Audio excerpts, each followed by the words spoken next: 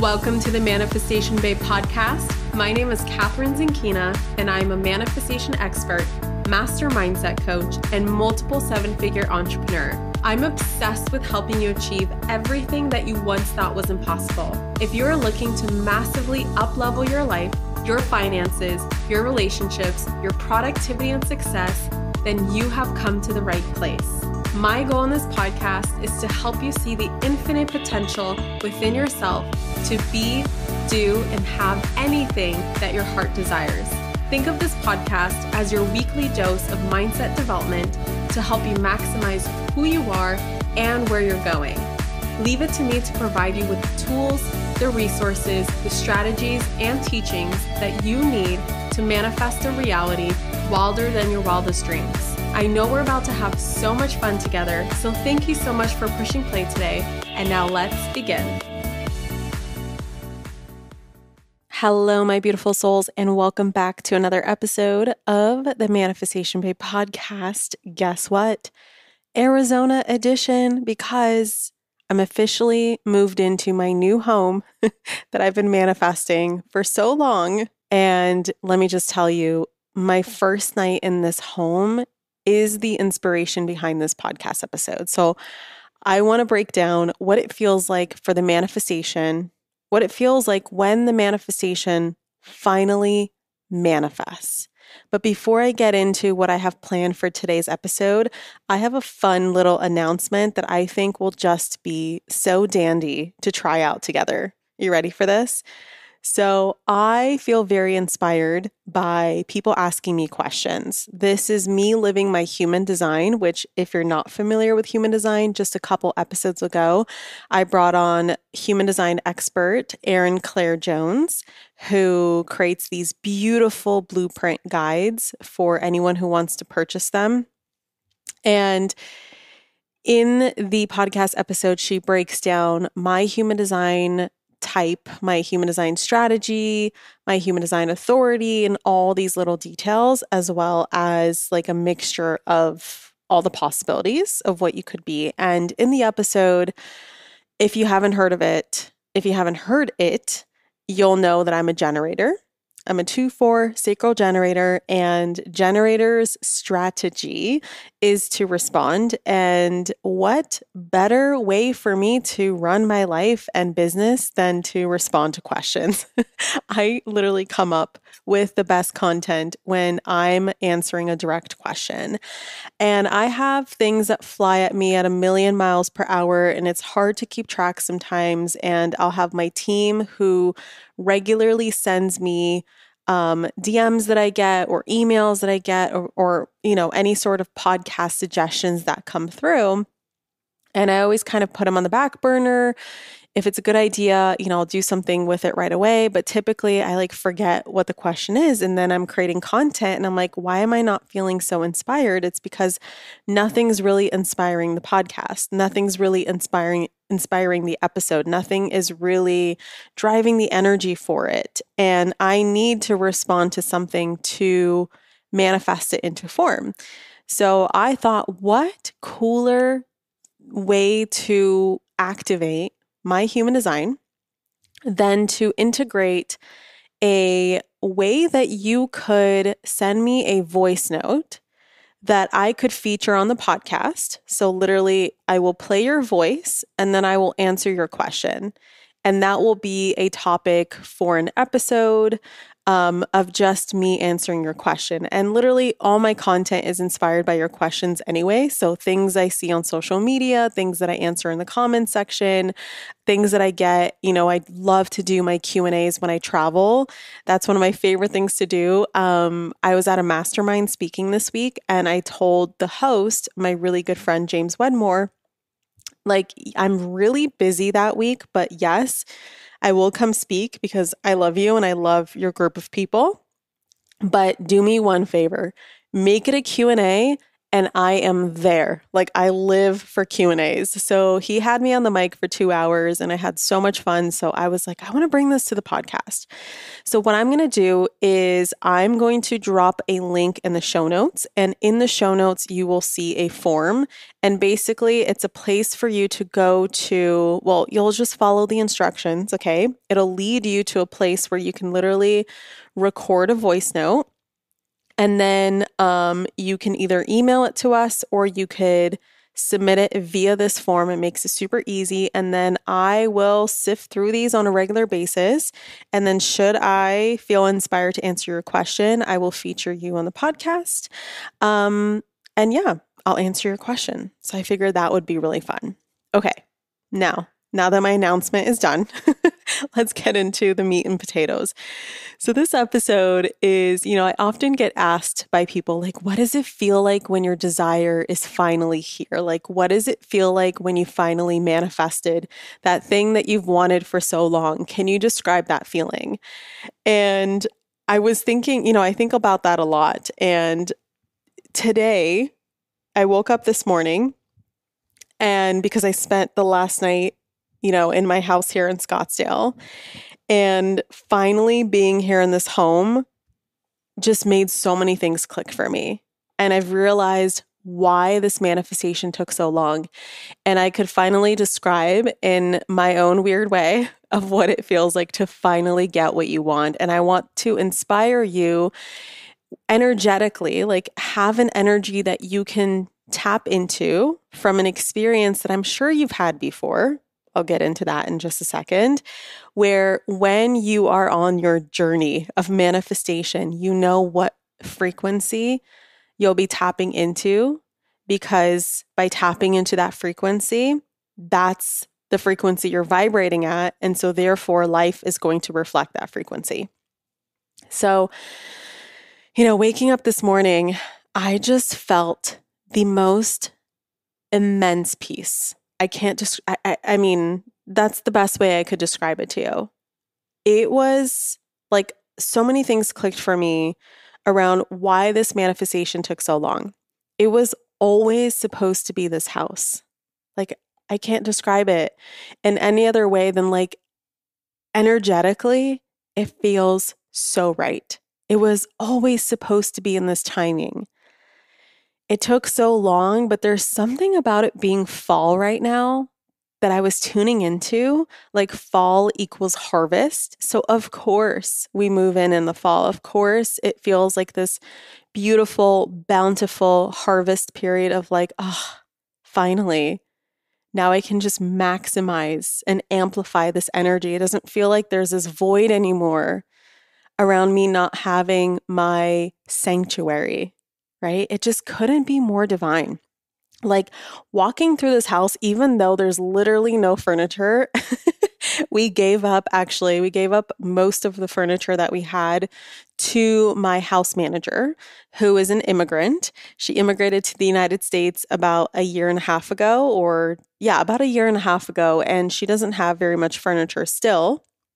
We hired her in Las Vegas at our temporary home in Las Vegas. We hired her and we just fell in love with her. We're like, sorry, like it or not, you're stuck with us. And, of course, we don't actually mean that. Like, of course she has a choice, but you know what I mean? Like we wanted to keep her.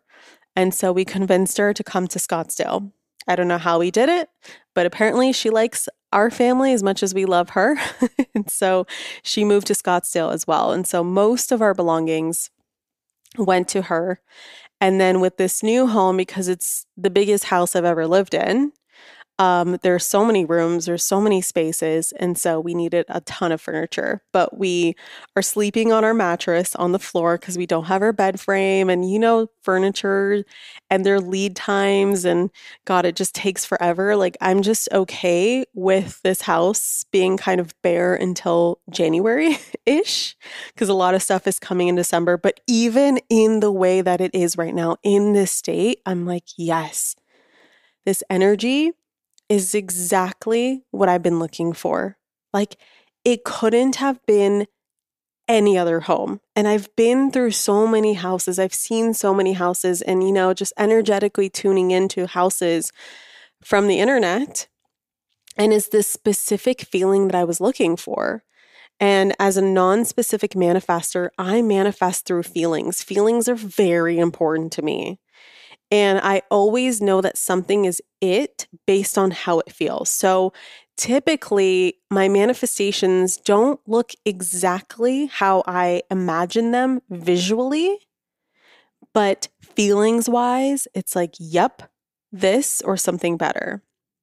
And of course, visually, it does end up, so much better than I expected, but it's not exactly what I expected because as a non-specific manifester, I'm here more so to tune into feelings, which this is another human design terminology, by the way. If you're like, what does that mean? Non-specific versus specific. And this house is just it. And I've realized that through all of the lessons, through all of the fears that I had to clear living here, through all of the ups and downs, through all of the twists and turns. And if you are a student of the manifestation reset, I literally documented this manifestation journey in the manifestation reset and actually manifested this house through the manifestation reset. So if you need a program that works, trust me, it worked for me with this house. It's insane. But I really documented all the specific fears I had to clear and how I knew what my blockages were and everything like that. But I just know that I would not have the level of appreciation that I have right now. I'm so high off of gratitude and off of appreciation. And I have all of these endorphins that are just running through my veins right now. This relief, this gratitude, the peace I feel right now. I would not have felt this in any other way. Sometimes, I think about, sometimes we want things so quickly and easily, and there's nothing wrong with, manifestation coming about quickly and easily. There's plenty of them that come quickly and easily, but I often ask myself in moments when things take longer than I expect, would I have appreciated it as much as I do if it was quick and easy, right?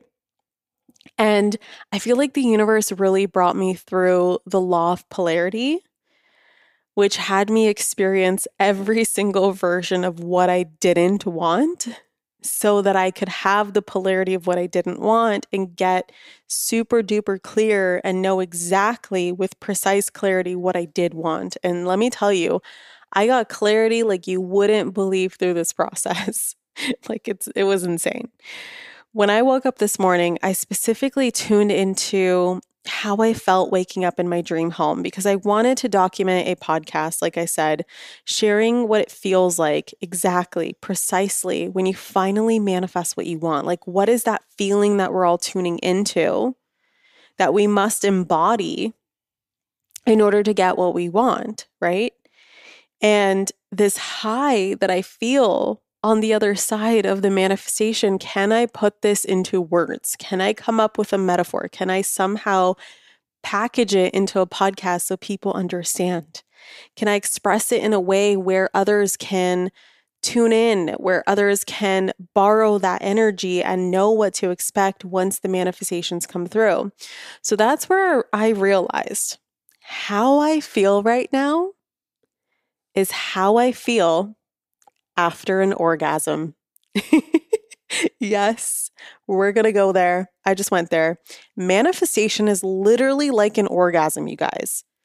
The more I thought of it, I'm like, yeah, a long, especially if it takes a long time, a long awaited, so patiently awaited release, right? That release after all of this tension and buildup sustained over time.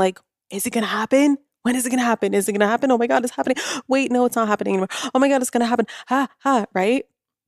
That kind of orgasm. So hear me out. Here's how I see it. Having the desire is the moment that you decide, yes, this is what I want. Think of it as that initial arousal stage where You get excited about the potential of where things are going, and expectations begin to build. And now you want nothing more than the pleasure that you know you're going to feel. And then the journey of the buildup, right, towards the orgasm is the journey of manifestation. You have steep ups, you have steep downs, you have plateaus, you get close, you get further away. And maybe I'm more specifically tuning into the female orgasm too. So this is definitely more of the female orgasm. You get further away, you think it's about to happen, and then it doesn't. And then you get frustrated. And then you know that frustration isn't going to get you any closer. So you relax, and then you realize, oh my God, the more I relax, the closer I get and the better it feels. And the more pleasure you're able to maximize, the more your capacity for pleasure grows until it happens. The moment is there. And all of that tension just explodes in fireworks. It's the grand finale. It's the grand event where you're like, holy shit, it's here and it's better than I imagined. I mean, hopefully the orgasm sense it is. But in the manifestation sense, like I find it so often, it's so much better than you imagine. And then that feeling right after, as you lay there, as you reminisce, as your body just pulsates with endorphins and you feel this energetic high, like a runner's high, where you feel relaxed, yet so clear and relieved and at peace and just oh, so good right where you are, is what it feels like to finally get what you want. It's where you're no longer worried about if it's coming or not because it's here, like, and you're living it and you're having it now. There's no thoughts about the future. There's no thoughts about the past. It's very, like, you're very in the present. That's how I felt when I woke up this morning. That's how I feel post-orgasm too. Like, you just feel so in the now, and now is all there is, and now is all that matters. And that's just how I feel right now in this home. Like, and that's what I will forever remind myself of the next manifestation and the next manifestation and all my manifestations. Since manifesting your desire is about tuning into the frequency of already having it, I'm going to remind myself of the post-orgasmic state. Like, this is the energy I'm forever tuning into. I'm going to ask myself, like, who is the version of Catherine who's on the other side of all of that tension and pressure and buildup? Who is the version of Catherine who's laying there in bed, high off endorphins, completely clear, completely relaxed, not a care in the world, with this deep knowing and understanding that right now in this moment, all is well. And that's all that matters. The journey on the way there could be a fucking roller coaster. And think about how many orgasms or journeys to orgasm you've had that have been total roller coasters, right? And total journeys where there's ups and downs and peaks and valleys and plateaus and speed ups and slowdowns. But eventually, inevitably, at some point, no matter how long it takes or how many tries it takes, the big O comes. Just like the manifestation comes.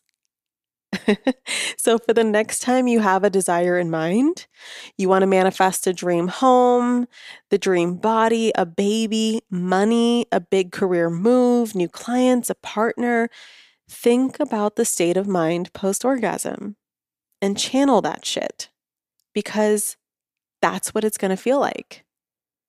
You know, at least in my experience. And that's all I have for you today. That's all that wanted to flow through me. Make sure you send me a voice note. I literally want to have your questions. Like, I want to start doing this. I feel like this will be such a fun way to end the year, start the new year. I feel like it'd be such a fun podcast trend for us to get going. So submit your questions. I'll drop them in the show notes. Again, I so appreciate your reviews. They take like 3 seconds to do. And I just want to let you know, like, those 3 seconds that you invest in leaving a review for this podcast makes such a difference. in getting this podcast out there and growing this podcast. And I really have fun with this. Like, you guys, it's nighttime. Like, I just put my baby down, and typically in the evenings, the last thing I want to do is work. But lately I've been podcasting at night, and it's clearly something that I truly enjoy. So thank you so much for listening, and I will catch you in the next episode. Mwah. Bye. Thank you so much for tuning into today's episode. If you absolutely loved what you heard today, be sure to share it with me by leaving a review on iTunes so that I can keep the good stuff coming your way. If you aren't already following me on social media, come soak up the extra inspiration on Instagram by following @ManifestationBabe or visiting my website at manifestationbabe.com. I love and adore you so much and can't wait to connect with you in the next episode. In the meantime, go out there and manifest some magic.